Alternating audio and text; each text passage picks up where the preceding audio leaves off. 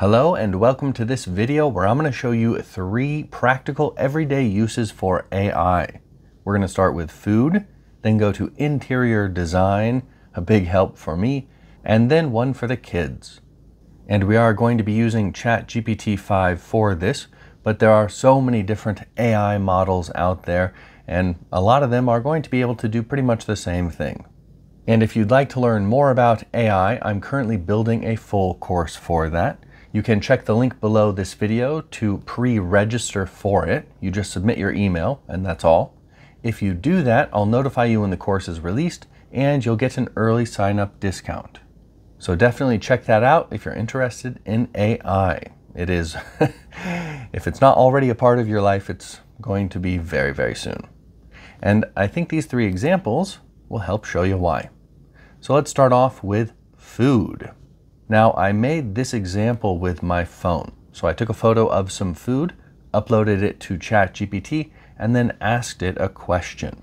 So I didn't do it here in my browser. And to do that, you just download the ChatGPT app, and that's all you need.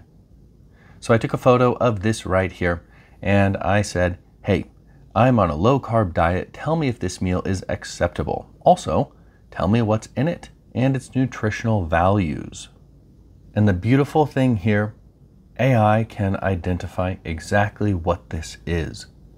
Now you'll see it's not perfect for everything in the photo, but what I care about, it is spot on.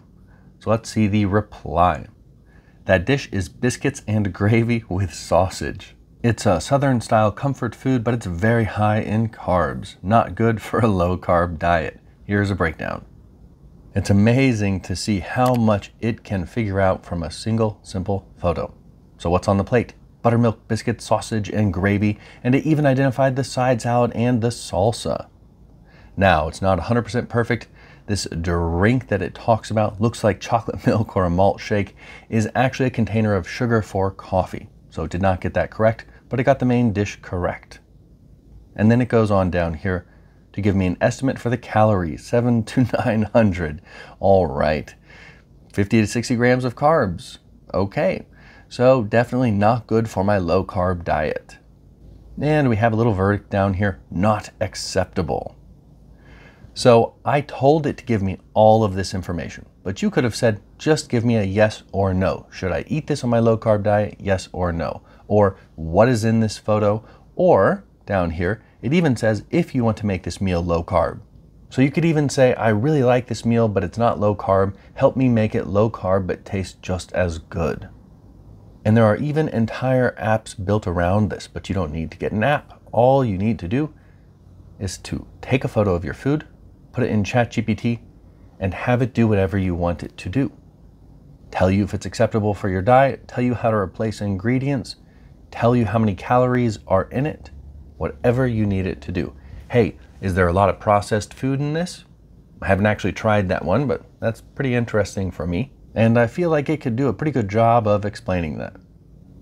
So this is the first example, very helpful for all of us who are on the go, eating all sorts of food out and about. Now let's go to the next example. Another one I find just so helpful because I am not good at interior designing. So once again, ChatGPT 5, this one says fast, but I don't think it's really going to matter that much for what we need. It's very easy for AI to do.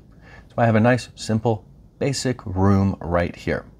I uploaded the photo and I said, you are an expert interior designer. Change the curtains to blue. We'll cover a few different prompts here. Personally, I don't mind the look of this room, but I'm pretty sure I'd be single if my room looked like that.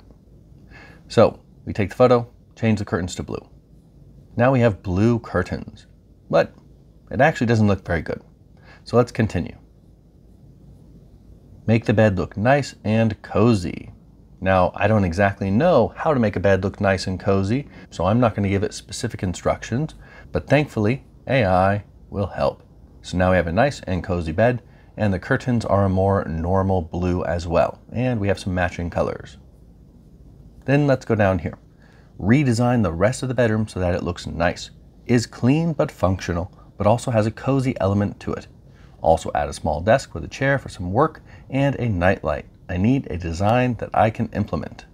Or that a woman would tolerate. How about that? Now we have an issue. It has changed our photo. That's definitely not our room. I don't think we can make it wider. So we have to redo this, but it's done a lot. Looks pretty nice. So what I have here is the prompt that I just mentioned. Then redo the last image. Then do not change the size of the room or perspective of the photograph from the original. Once I tell it that, there we go. A nice, beautiful, cozy room. And we could continue this. So that's the end of this, but we have this, which came from this. All with AI, all without knowing exactly what we want. And we could have combined everything into one prompt to get the final image a bit more quickly, but I wanted to go through it and show you that you can change individual elements or the entire room. For people like me, this is an amazing use of AI. I love it. But now, let's go to the final example. This one is for kids. We are going to make a coloring book.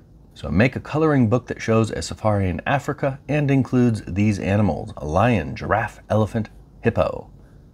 And there we go. And we even have some smiles. A nice happy photo. And down here we can download it and then directly print it for some kids to color.